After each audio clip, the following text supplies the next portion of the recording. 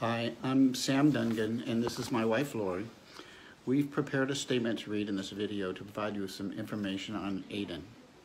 Aidan went missing from a residence in Wailuku on Maui at 9 o'clock p.m.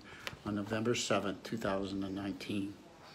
He didn't take any clothes or belongings except for his phone, which rang for 2 days after he went missing, and then went straight to recording that said he didn't have a voicemail.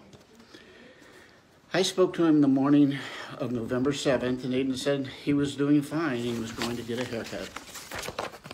On a subsequent trip to Maui, I located his car in November when I was on the island searching for him. The car was parked at a private residence in Wailuku, and the occupant told me and the police at the house that Aidan had left the car with him and that Aidan was leaving the island. We've not been able to get any information from the airlines as to whether he flew anywhere. We find it highly unlikely that he would abandon his car.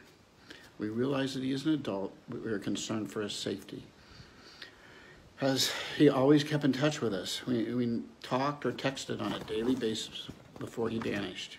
If you have any information, please contact the Maui Police Department, or you can remain anonymous or visit the Find Aidan Dungan Facebook page.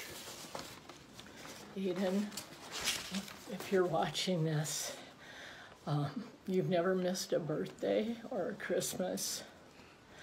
We're so worried that you're hurt or sick. We miss you so much. Nala and Wheelie miss you. Nala had a stroke a couple of weeks ago, and she goes up and sleeps on your bed. Friday, February 7th was Nanny's 92nd birthday. She loves you so much. She doesn't understand why you're gone.